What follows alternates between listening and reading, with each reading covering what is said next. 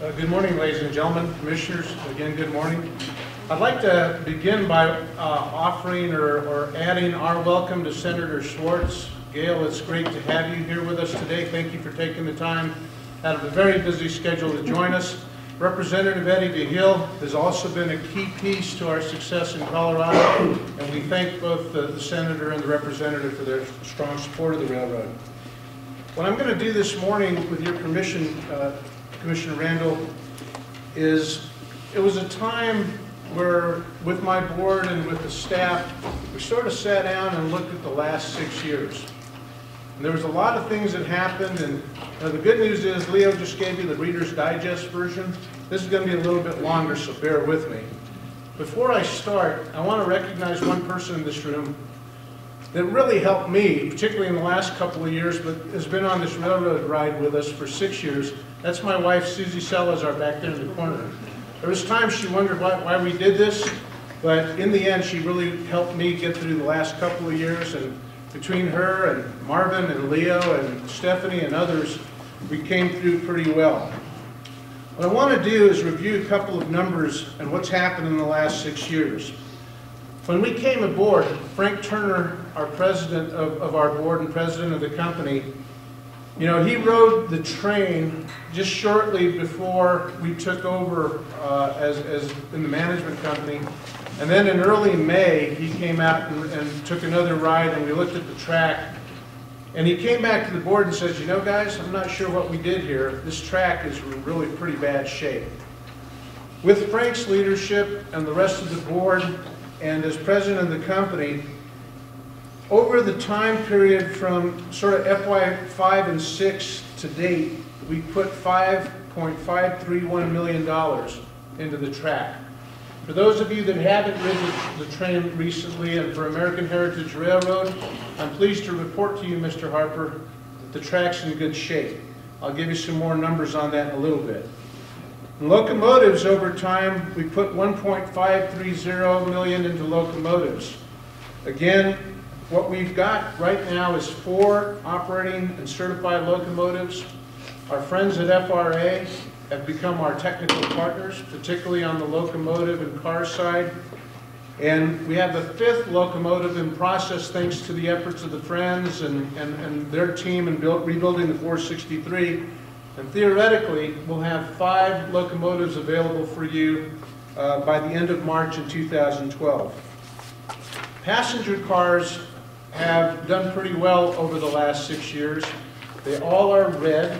That's the one thing we did, Kim, in your memory. But we have a consistent look, and it's a market appeal that we think is pretty good. And on passenger cars, we spent a nominal amount of money of only $335K.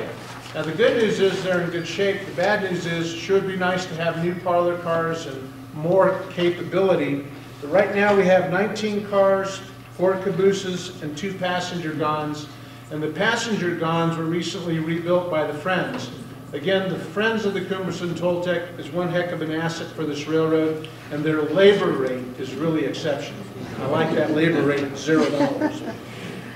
We have operated, and particularly this year, but over a 6-year period, we worked real hard in track improvements and locomotives and cars, and we somehow over the period of time managed to avoid getting ourselves into derailments and things. We've had our events over 6 years by all means. In fact, one of my now board members, Bill Hume, was in the governor's office working for Governor Richardson, and he came up one day, he helped us a lot in the Richardson administration with the New Mexico legislature.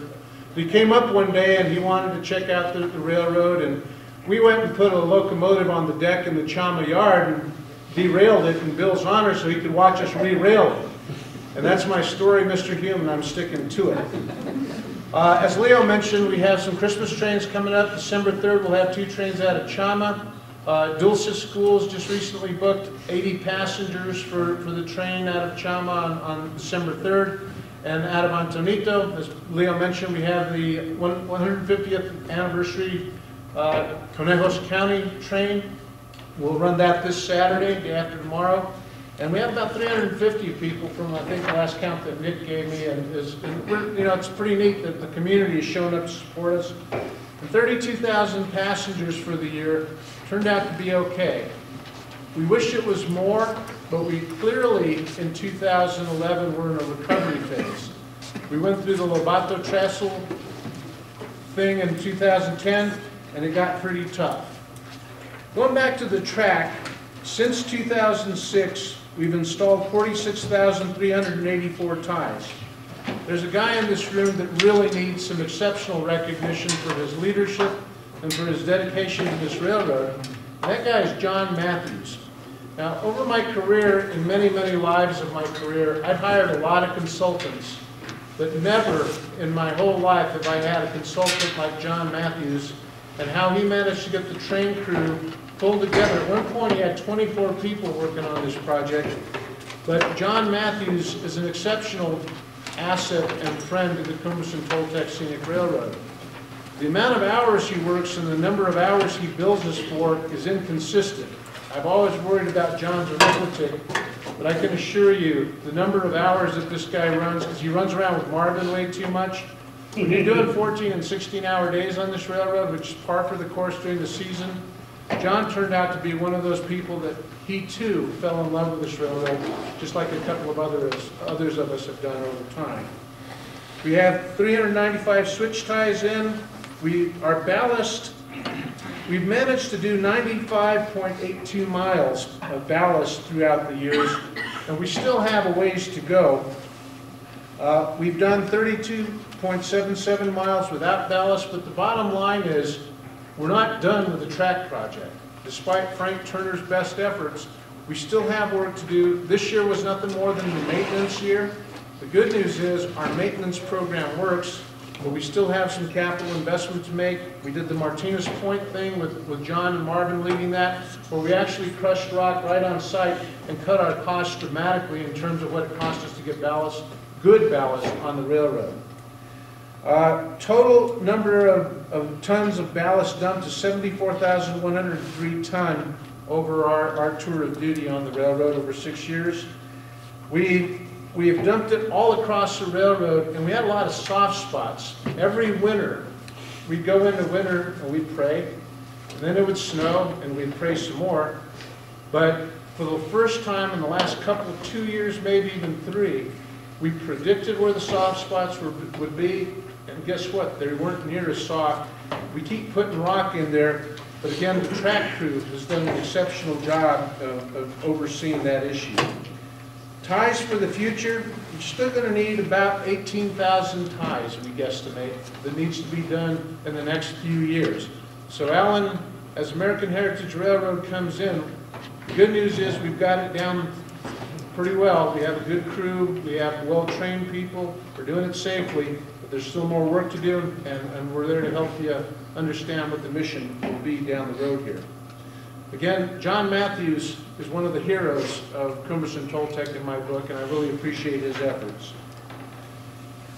Over time, we've continuously worked hard. Our company from day one was committed to doing everything we could to hire locally at either end of the railroad.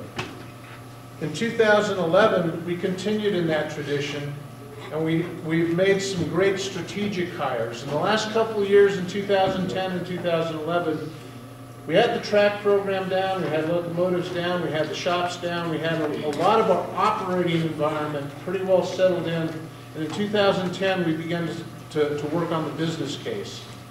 Since 2010, we hired a guy like Roger Hogan. Roger came in, and his initial mission was to take pictures, and that's really his whole mission. But he takes good pictures, but more importantly, he and Nick Quintana here oversaw the development from top to bottom of our new web presence. They